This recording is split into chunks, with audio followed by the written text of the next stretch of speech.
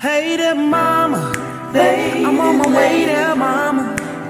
She just lay there, hollering. Give me the man, wanna kill me till I'm hit my Amsterdam. You are such a cannot touch ya. Oh shit, I cannot cut ya. I got a box of band-aids in my Escalade. I ain't playing, come on.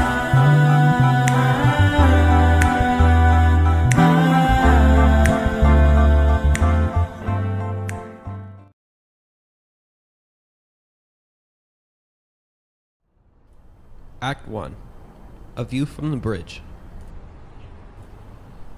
Parker Merriweather exited the backseat of his black luxury sedan. He ignited the cigarette softly glued to his lips by the saliva that had dried nearly 3 minutes before. He inhaled the introductory smoke and peeled the filter from his lips. Parker owned the car and was fully excused to do whatever he pleased inside of it. But as any ritualistic vice a person may have, it was far more gratifying to be patient until the opportune moment, and everything was perfect, when she was in his sight. A warm breeze blew through the chilly evening air as Parker enjoyed his cigarette. Across from him, high in the darkening orange sky, was a large billboard of a perfume advertisement. Holding the designer pink ovular bottle was an ecstatic and sophisticated woman. Her brown hair curled and extended over the edges of the billboard's surface, and her lips adorned a glossy shade of cherry red lipstick. Loosely wrapped around her wrists were shimmering diamond bracelets leading to her thin hand holding the pink bottle betwixt her long, perfectly manicured fingernails. Parker pulled a small pink bottle from his overcoat pocket and sprayed the fragrance upon his right wrist.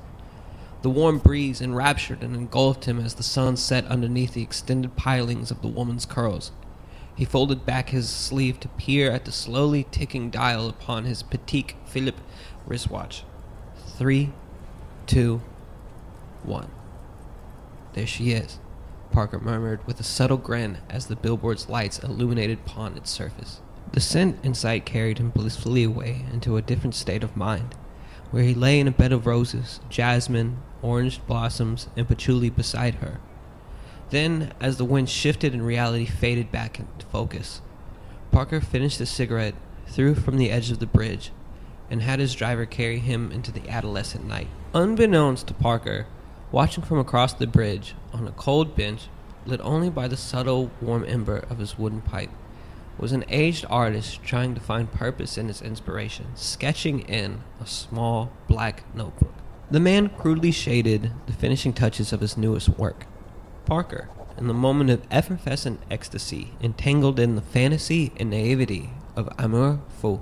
The elderly artist had witnessed Parker stop and hail the billboard alongside the smoke from his cigarette and ride off in the Rolls Royce in daily repetition for months. Once he had noticed Parker's ritualistic infatuation, it didn't take long for his notebook to change from birds and uncanny bridge silhouettes to detailed portraits of a man, his car, a flickering cigarette, and a gleam of intimate youth. Once the mild tobacco in his pipe had diminished to ash and the darkness of the night had blanketed the textured pages of his notebook, the elderly artist packed away his supplies and returned home. Act 2. A Kiss by the Apple Tree. He placed the black notebook, aged and disheveled, upon the small wooden table in his kitchen and began to make a tomato sandwich. He hummed a broken melody rendition of Dream a Little Dream of Me as he drizzled extra virgin olive oil on sliced tomatoes and toasted country bread. Charles? A soft and subtle voice fell into his ears, almost as a whisper, inaudible to most. It felt as diamonds falling upon his skin. "I'm coming, my love. Just a few more moments," he said, cutting the tomato sandwich into 4 equal squares. After cutting the sandwich, he cleaned the knife with warm water, picked up the porcelain plate with the sandwich and his aged notebook, then carried them up the stairs into the bedroom. The room was dark, only lit by the warm bedside lamp. "Let's put a little bit more light in here," Charles said as he flicked the wall switch with his elbow. The elderly woman, lying under a thick comforter, head buried into a plush pillow, winced as her eyes dilated to the sudden intrusion of the illuminated ceiling fan. She moaned with annoyance, "Oh, I didn't think I was going to have to look at you." A large smile adorned Charles' face and he laughed. "Well, Dorothy, I know I'm not the same handsome lad I used to be, but you aren't the young stallion you once were either." Dorothy sat up in the bed. "A stallion is a male horse, you moron." Charles laughed again, walked over to his wife of 50 years and kissed her on her still youthful lips. "Eat your sandwich, dear." "Would you like me to fetch your teeth, or have me put it in a blender for you?" "Ah!" Dorothy remarked as she grasped a porcelain plate from Charles. "God, please take me away in a chariot of fire before my husband has to serve me blended sandwiches." Charles walked to the kitchen and poured a cool glass of hand-squeezed lemonade. When he returned to his wife, he saw her holding a tomato sandwich square and looking passionately at the new sketch in his black notebook. "This is the best one yet," Dorothy observed with a prideful tear falling down her cheek. Many moons before, when the dawn of man was nearer than the dusk, when Charles and Dorothy were only children, soon to embark on the perilous journey of their teenage dramas, the two participated in a neighborhood game of baseball. The day was a dark gray. The edifice of black shadowed the burnt summer grass. Winds blew the tree branches harshly, and the incoming storm started to mold and take form. It was the bottom of the ninth, and Dorothy was up to bat. She was the star hitter, and had scored over 7 runs throughout the game. "Come on, Dottie, bring us home," the boy on second base yelled at her, ready to run home and have their team win. The pitcher threw the ball at an impressive speed of 73 miles per hour. Dorothy squinted her eyes to focus, swung the bat, and launched the impacted ball. Charles, playing center field, watched the ball fly past infield. He ran to the fence, jumped on it, and outstretched his glove. No matter his efforts, the ball collided with the old apple tree on the other side. Dorothy brought the other players on bases home, a victory for her team. The group of children celebrated as if they had won the grandest achievement the world had to offer. Dorothy was lifted on high, the other children inferior to her grace. Charles' team slowly walked the celebrating children, taking their loss in stride, as the dark wind began to blow furiously. "Congratulations, Dottie," Charles said. "Thank you, Charlie," Dorothy responded. "Sorry about your ball." "I saw the tree it hit. I think I know where it is," Charles said, beginning to make his way to his baseball. "Do you want me to come with you?" Dorothy asked. Charles turned around and looked at her. For the first time, he truly saw her beauty, with her long brown hair falling from a reverse cap and freckles spread over her pale face. Butterflies grew in his stomach and his heart skipped a beat.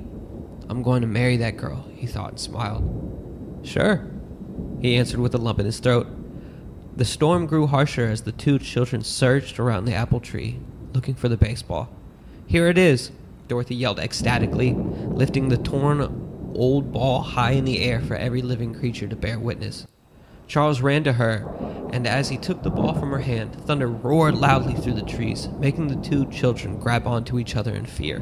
Charles' face became immersed in Dorothy's soft brown hair, a sanctuary of flowers and fruits. Once he released himself from her haven, Charles felt a strand of Dorothy's hair in his mouth. He pinched it with his fingers and pulled it from his cheek. "I'm supposing you're not going to want this back?" he asked, holding the strawberry-flavored strand before her. Dorothy laughed, put her hand on his cheek, and kissed him.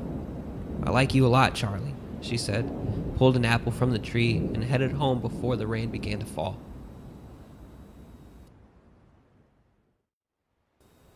Act 3. A Picture in the Window. Ophelia stepped onto a thin blanket of snow as she exited the plane. She held her dark blue Burberry overcoat tightly around her, temporarily thrifting off the chilly weather until her body became more acclimated. It had been almost a year since she had been home. She lived an average childhood growing up in Stockholm until a divine day when a vacationing modeling agent came across her path. Now, she was the face of the most acclaimed fashion brand in the world. She had made her own fortune, battled her aging body and face, and defeated any challenge placed in her path. Lately, planes and hotels felt more at home for her than her loft apartments. There was always a makeup chair, dress, diamond-studded watch, and runway for her to gracefully uphold. And even though beauty has always been subjective, with its definition evolving and changing throughout human evolution, it has always been a remunerative trait. People have always been attracted to symmetrical faces and flower petals, landmarks and buildings with the golden ratio and the finely tuned details of the universe. Her body remained a sacrificial lamb, with countless meals replaced with a warm glass of tea and a cigarette. Her bone structure was like a perfectly tuned harp, with every step down the runway a crescendo in the universal symphony. All throughout Ophelia's life, she had to veil her mortal foibles. She sat in the back seat of the black Rolls Royce and looked at her wedding ring. How broken her heart felt and distant her marriage seemed. She hadn't felt romance or intimacy in such a long while. The man who placed the ring upon her felt as a fading memory. The driver pulled to the curb and Ophelia stepped from the vehicle. "Thank you," she told the chauffeur before making her way down the sidewalk to a corner cafe. She stopped, lit a cigarette, and inhaled, feeling like the first actual breath she had taken in months. She relaxed her shoulders and glanced inside of a gallery window. There, she saw it. She placed her hands upon the cold window and emotional tears fell down her reddened cheeks. Ophelia walked into the gallery and told the owner she would like to purchase the sketch. She withdrew her checkbook, filled it out, and gave the check to the owner before taking the framed picture and wrapping it in her arms. "Miss?" The owner spoke to her in shock. $20,000 is far too much to warrant this kind of investment. The artist isn't very well known. Ophelia turned to the man as she was halfway out the door. "It is worth every penny," she replied weakly. Sometimes we get so busy trying to find our purpose, we forget about the people who love us most." She stepped back inside the gallery, flakes of snow now upon her hair, and the welcome bell jingled as the door closed. Ophelia nibbled on the inside of her cheeks and stood holding the picture closely. Once the right words came to her, she looked at the picture, smiled, and spoke with more vitality. "Sometimes you're willing to give up on who cares about you the most."